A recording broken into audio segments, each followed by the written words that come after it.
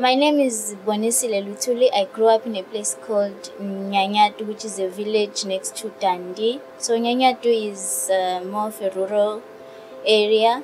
I liked growing up in there because, we were forced to have a social life, interact with people, play with other kids, because we used to go to these boreholes since we didn't have running water at that time.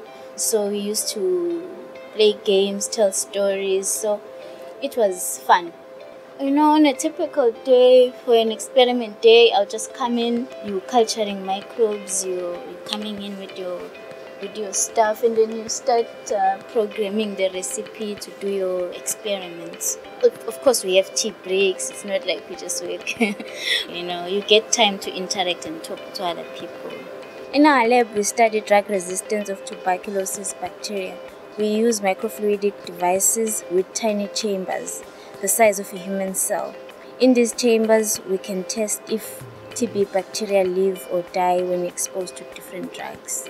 What's interesting to me is to see an experiment, from the first experiment, when you have the concept that this is what we want to do, this is what we want to solve, and then as you go in the process of solving it, and then something else comes up, you discover something, you learn new things, and then in the end, it's just something you've never even imagined. Things just keep evolving with science, so I think that's interesting. Growing up in Dundee, that was when TB was striking, and so many people died of TB and HIV. Some of them were my relatives. So with me, I wanted to be involved, with the science, from the basic science, and find a cure. So that was just my driving passion. I majored in Chemistry and Biochem for my bachelor's. And then after my bachelor's, I did honors in biochemistry because I was more interested in living things. I'm currently working as a master's student, a medical microbiology student. But I work at K-RITH, which is KwaZulu-Natal Research Institute for TB and HIV. I must say that K-RITH was the best opportunity that ever happened to me. I've learned a lot. I've met so many people. I've also worked with people from the US, some other parts of Africa. So you learn a lot. You kind of interact, and then that kind of broadens your perspective, of the world and how life is. We discuss stuff. So it's a nice field. It's a nice interactive field. K-RITH has great facilities, so it's easier to do science. I can make chips. I use those chips that I made, culture cells. There's so many things. I can make videos. And I've also learned communication skills. I think that is very crucial if you are a scientist.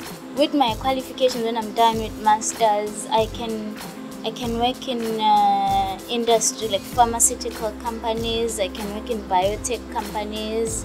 I can work in hospital labs. But then I chose to do a master's, and then I'll do my PhD because I want to have an impact. I don't want to just have a job for myself. I want to touch lives and then maybe create employment for others. What I would advise a learner who's considering joining science but then is kind of shying away from it, I would just go for it. You just need to work hard, focus on your studies, and get good grades. Don't listen to the system telling you that 30% is a pass. It's not a pass.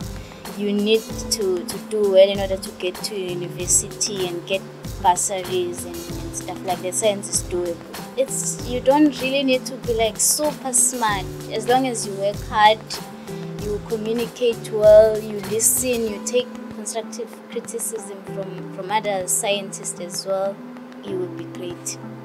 I went to school which didn't have a library, which didn't have computer labs, which didn't have labs. We didn't have that, but then since that didn't stop me from doing science. When I came to university, I have never touched a computer in my life. It was hard. Sometimes you'd cry, but then you learn. You ask other students to to help you. Didn't know what sulfur was, and I had never been seen a microscope, but then I did science because I loved it.